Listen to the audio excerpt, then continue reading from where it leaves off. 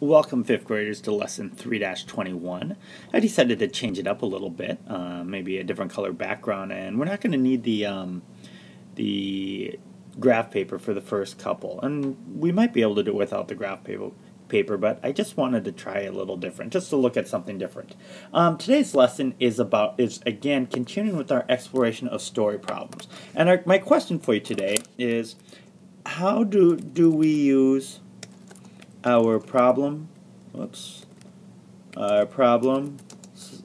solving skills to solve multi-step story problems?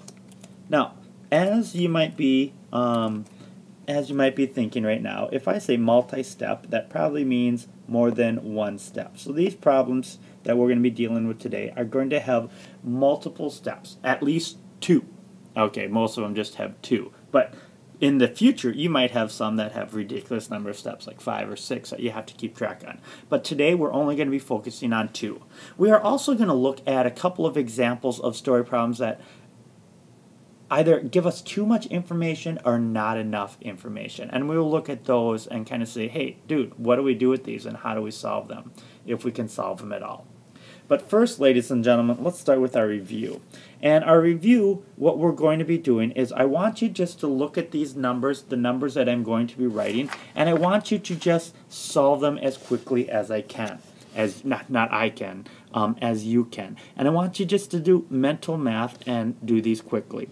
So I'm just going to write them down, and as soon as I write them, you can say them or just write down the answers. You don't have to write down the problems. You do have to write down the answers, though. All right, so here we go. First one is 7,000 plus 10. Then we have 20,000 plus 5,000. I'm going to put equal signs here. Then we have 500,000 plus 1,000. And then we have 40 million plus 1. Then we have 7,000 minus 10. We have 20,000 minus 5,000. Then we have 500,000. I'm going to skip here because that one might be a little bit larger. 500,000 plus 10. And then we have 40 million minus 1. So why don't you pause the video, and if you haven't already, I want you to just write down the answers for each one of those. And hopefully this is something that you can do without really putting a lot of thought into, because this should be mental math.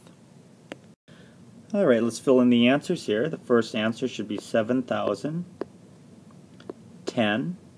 The next one should be 25,000.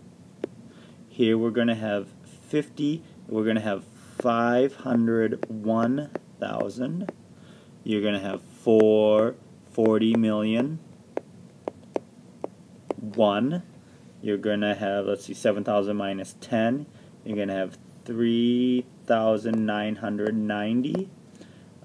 20,000 less 5,000. You're going to have 15,000. 500,000 plus 10. You're going to be 500,000, 10, and 40 million less 1. You're going to have 39,999,999. Alright, hopefully you got all of those right. Hopefully you could do those relatively quickly. If not, it's something that, this is mental math, this is something you should be able to do rather quickly. So one of those things that we should really work on our skills, especially when it comes to these problems right here, where we're just adding or subtracting. Some of these might be a little bit more difficult. Alright, stay tuned for lesson 3-21, video number 2.